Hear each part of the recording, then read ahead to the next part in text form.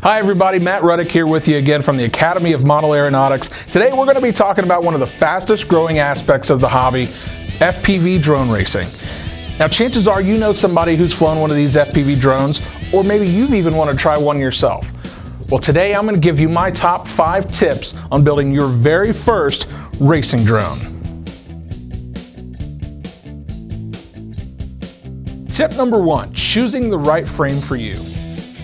Now it's easy to get overwhelmed by all the choices you can make when buying a frame. There are different sizes, shapes, configurations to look at, not to mention where the battery is going to mount. Well, here are just a few examples out there. So this 2-inch frame from Detroit Multi-Rotor might be good for someone who has a limited space to fly in, while these 2 5-inch frames are some of the most popular on the market. Speaking of these 5-inch frames, you might notice that they aren't exactly created equal.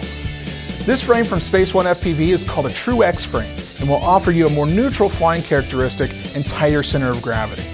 On the other hand, this stretched X frame from Horizon Hobby allows for a tighter roll axis and can help maneuver sharp turns more easily. The trick is to find out what works best for your style of flying. Tip number 2, the test fit. Now it's pretty easy to go diving in on your first build, trying to get it done as quickly as you can, so you can get out in the air as quickly as you can.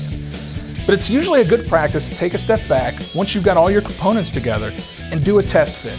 Make sure that everything's going to fit on your frame the way you want it to be, and make sure that you've got all the components that you need to go in your quad. For example, you got to know where your ESCs are going to go and if you're going to have enough motor wire to reach them. You're going to want to make sure there's enough space between your PDB and your flight controller, and to make sure that there's enough room between your flight controller and your top plate. Once you put everything together the first time, you won't have to go back and start readjusting things, because it can be kind of a pain to go back and unsolder and resolder everything after the fact. Tip number 3, tools. It's always been said that you should have the right tool for the job. That tried and true sentiment is one you should take to heart when building your quadcopter. One advantage we all have is that most manufacturers are using similar sized hardware in all of their kits. For example, you'll find that most motor manufacturers will use the same size hex screw for all of their motor mounts.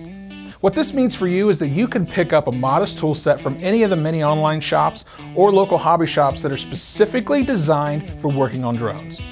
Now, I personally use this Quad Racer tool set from Horizon Hobby, and it contains 3 hex drivers and 2 nut drivers, and I've yet to need a size that isn't contained in this set.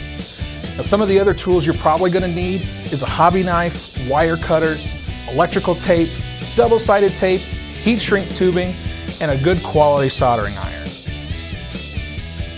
Tip number 4, soldering. There's a reason why this tool in particular should be singled out. No matter what kit you decide on, you'll most definitely need to solder something along the way.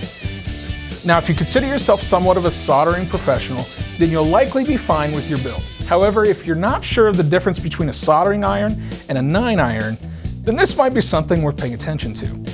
Soldering is a skill that, if done poorly, can cause your quadcopter to behave very inconsistently. You may find that your aircraft will fall out of the sky for no apparent reason, or you could find that your flight controller won't even boot up when you plug your battery in. It's even possible that if you shorted the wrong leads on your build, your whole quadcopter could go up in smoke. Now look, soldering isn't a scary thing, but it does take some practice.